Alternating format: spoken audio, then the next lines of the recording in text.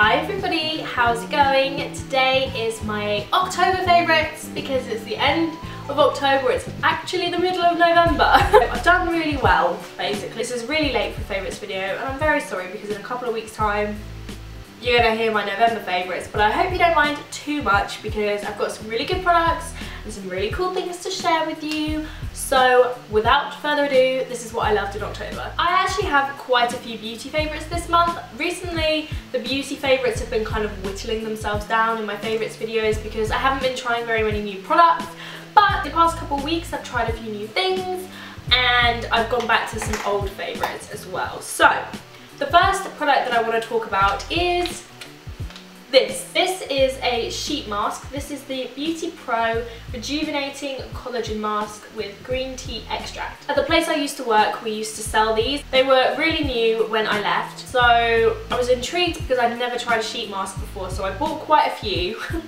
Quite a few. Went home that evening and tried it, and basically you just apply it, you cover your face with it, you leave it on for, I think this one is, how long does this say for? You leave it on for 15 minutes. I left it on for longer than that because it doesn't really matter. I just want to like soak it all in. When you take it off, it leaves like a serum which you just rub into your skin, and my skin felt so moisturised and looked so glowing. And I went on to FaceTime with Tim and he was like, "You look really nice." And I was like, it's definitely this. Tim never compliments me when I'm not wearing makeup.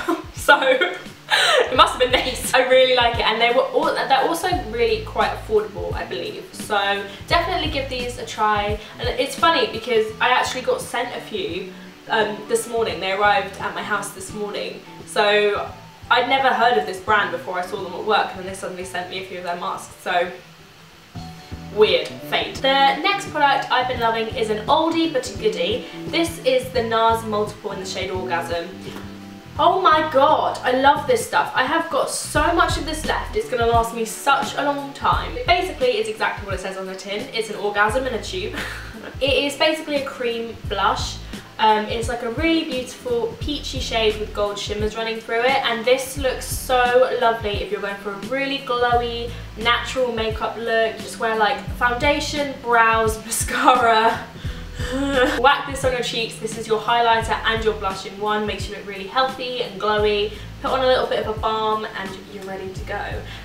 This is gorgeous and I used to love it, kind of found other things, and I've gone right on back to it. Speaking of whack on a balm, I've fallen in love with this and also the other shades in this line. I just picked up the first one I saw. This one is Rose. So this is the Tarte, I don't actually know what they're called, but they look like this. They're really pretty, and it's basically like a tinted balm. It's super duper sheer, like really sheer. Barely any, especially this one, it's just there. Barely any colour comes off. There's a nude one and a berry one. I think the berry one's actually probably my favourite because it just has that little bit more pigment to it, because I've really been feeling a slight, I mean, don't look at my face right now, I'm obviously wearing a lot of makeup. I've been really into a more natural makeup look recently, so this has just been really nice to put on if I'm going out for dinner and I know I'm going to be eating and I don't want to worry about my lips. It's really easy to just put it on, go out for dinner, it'll come off, just whack it whack it back on without a mirror. It's just easy and just gives your lips a little bit of colour, a little bit of shine, and it's nice. On the other end of the spectrum, something that you will definitely be expecting, probably my favourite lip product of the month has been my Kat Von D Everlasting Liquid, what's it called? Everlasting Liquid Lipstick, I think that's called, in Bow and Arrow. This is the most beautiful nude, like it's a brown mauve nude. That's the swatch. I was wearing it earlier today, but I put on a different lip product which I also love, but I've only loved it for a few days and it was throughout November, so it will definitely be in next month's favourite. So if you want to know what's on my lips right now, wait for next month. This is Bow and Arrow. I get so many compliments when I wear this colour on Instagram, in person. One of my best friends wants to buy it because I lent it to her for a night out and she loved it. It's just beautiful and it lasts really well, but it also fades really nicely. It's not the longest lasting liquid lipstick I've ever tried, but it's the nicest formula to wear away. God, a bird made me jump. So I really I don't know why I'm showing you the swatch, not the product. So I highly, highly recommend this product if you're looking for one of those kind of 90s kind of grungy nudes, but it's very wearable. It's gorgeous. Another oldie but goodie is my Charlotte Tilbury Film Star Bronze and Glow. To be honest with you, these are a match made in heaven. Quite an expensive match made in heaven, but a match made in heaven. What I've been really liking recently is just getting my base flawless and glowy, and then just having mascara and big eyebrows, as always. I've been using this as my blush. He's had his time to shine, he can just move right on. But a really kind of subtle contour with the bronzer, and then this highlight on top of that Orgasm Multiple is honestly, is honestly beautiful. It's so glowy, but it's not got chunky shimmer in it. It's very, very smooth and finely milled. So it looks really glowy and natural. That's the kind of look I've been going for. Another favourite of mine this month has been the Ardell Demi Wispies. That's a lie. The Ardell Wispies, not Demis, Wispies. These have been my favourite lashes for so long, but I just don't think I give them credit enough. So I'm wearing them today. I wear them, if I'm ever wearing lashes, 99.9% of the time it's the Wispies, because they aren't crazy expensive, they do the job, they look really fluttery and pretty. I've put mascara on top of them today, but if you don't, they look really natural. On me at least, because I do have quite big lashes naturally, so they kind of blend in to the similar length to my real lashes, so they just plump them up a little bit. Maybe if you do have smaller eyes or smaller lashes, they might look quite dramatic on you. So it just depends what look you're going for, but I really love these so much. Okay, so those are all the beauty favourites.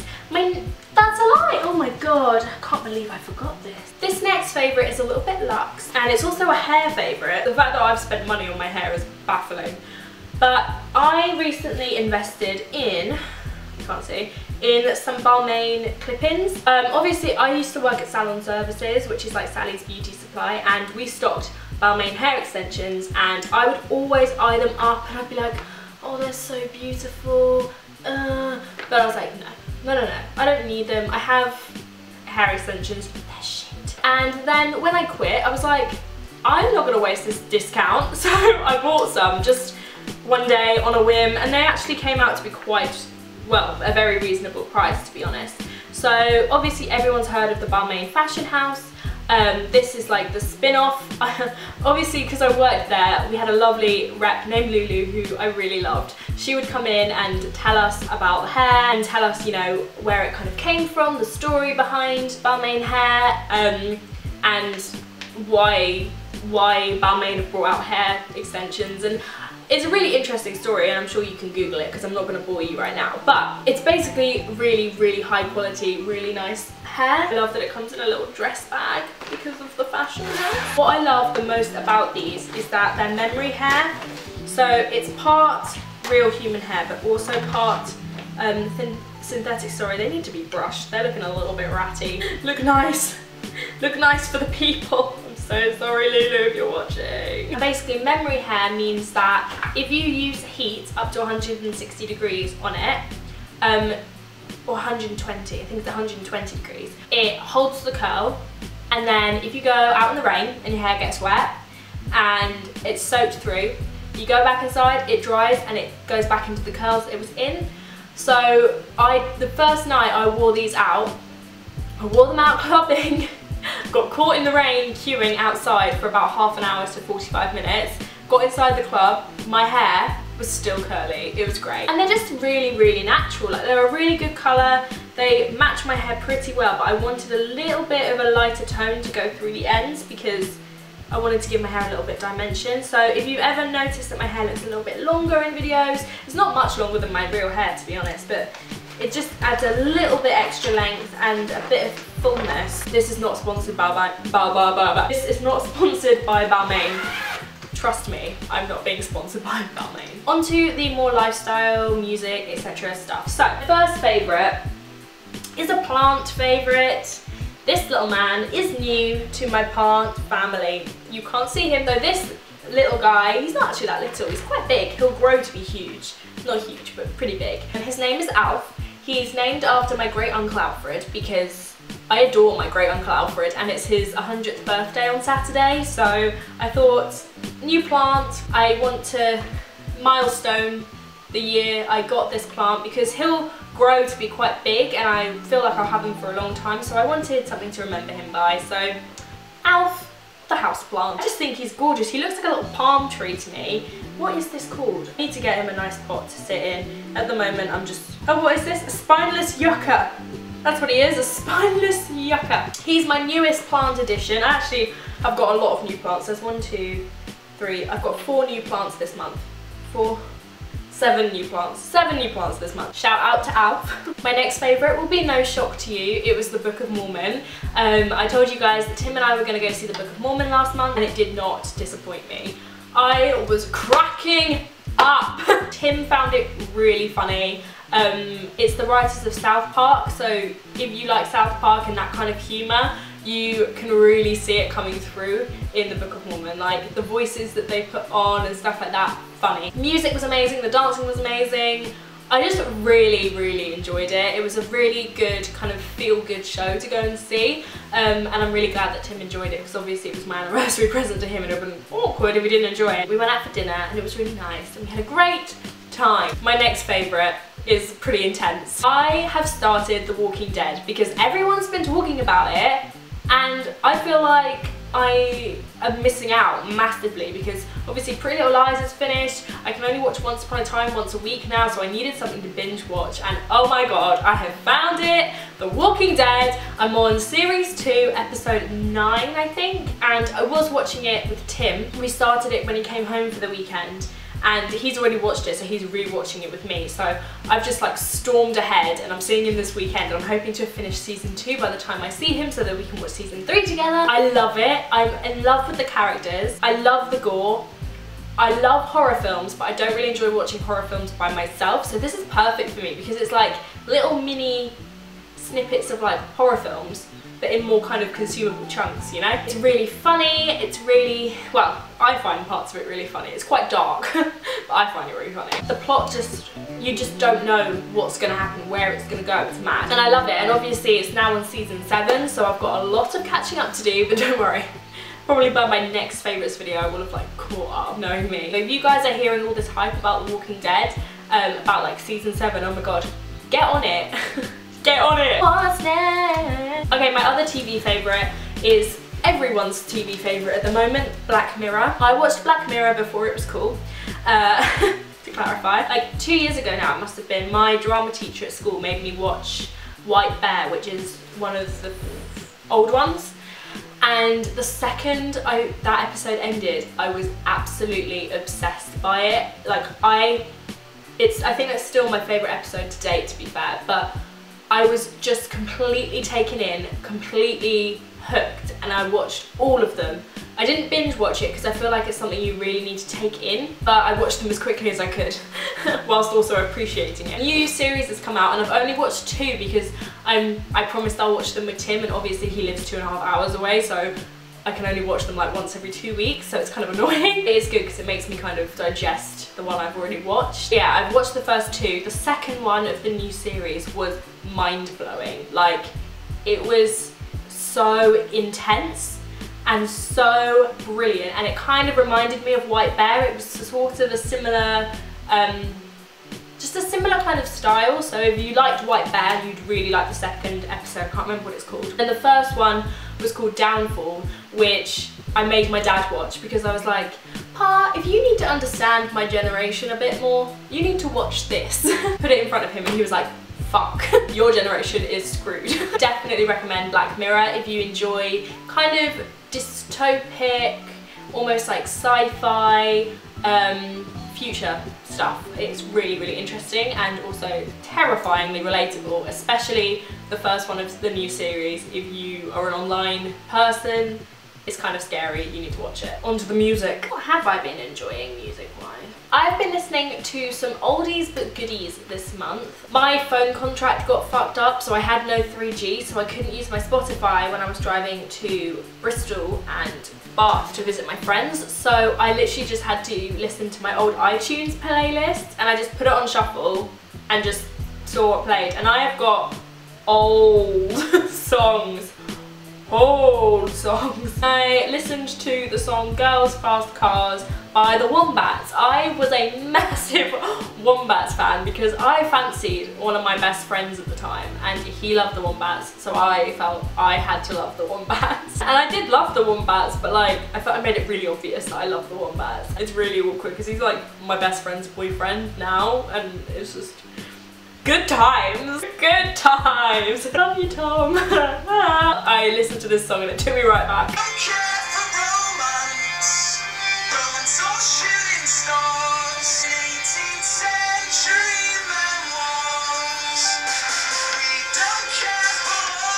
Next, makes me cringe, takes me back. I also love the song Travelling by Paper Lions. This came up and I was like, oh my god, what a tune! The road, last known, is where I wanna be.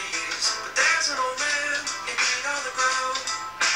I try not to make a sound. I hear him say, please don't be a stranger in my... Very Truly Yours, I'd Write You a Song. I don't remember how I found this song.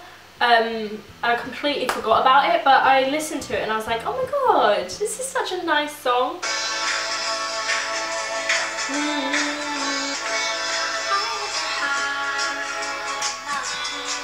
Also, Hell Yeah, Fucking Right by Drake and Lil Wayne. This song, I used to listen to it all the time, so I was like, I have to learn the words. So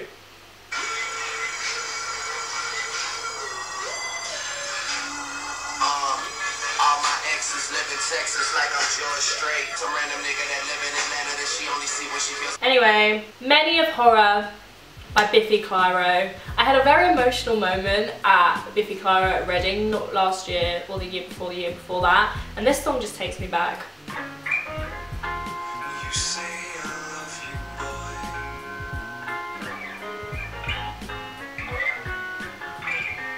I don't know why. Surely till the end of time.